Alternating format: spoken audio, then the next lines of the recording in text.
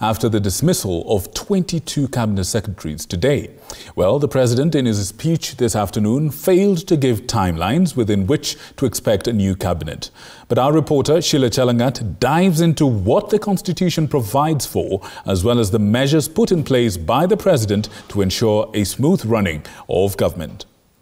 Our cabinet secretaries who've been appointed and sworn in this morning. To all of you, I have had the occasion to congratulate you personally. Thursday marked 1 year, 8 months and 15 days since assuming office of the 22 cabinet secretaries dismissed today.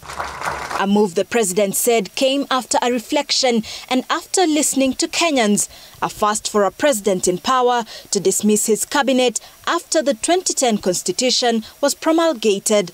The operations of government will continue uninterrupted under the guidance of principal secretaries and other relevant officials. And although he pegged the dismissal of the CSs on Article 152 of the Constitution, it remains vague on the timelines within which another cabinet would be appointed. The Constitution is not very specific as to how long the president will take, so he can take his time.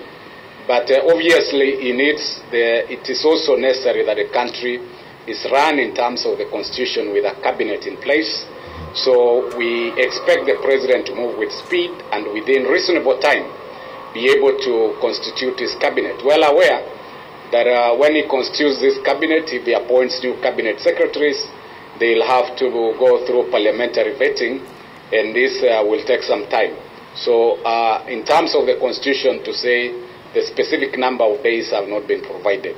So he has time to constitute his cabinet. The last time a similar occurrence took place was in 2005 after a failed referendum when the then President Mwai Kibaki fired his ministers. At the time, President Kibaki announced that he would run the government with his vice Mudi Awori together for 2 weeks before naming other ministers. For what's next, however, the president has hinted at a broad-based government setting. A broad-based government that will assist me in accelerating and expediting the necessary, urgent, and irreversible implementation of the program that we have. After his swearing in, President William Ruto took 15 days to unveil his cabinet, and now all eyes are on the president as he prepares to announce his new cabinet and the additional measures he has promised. Sheila Chalangat for TV 46.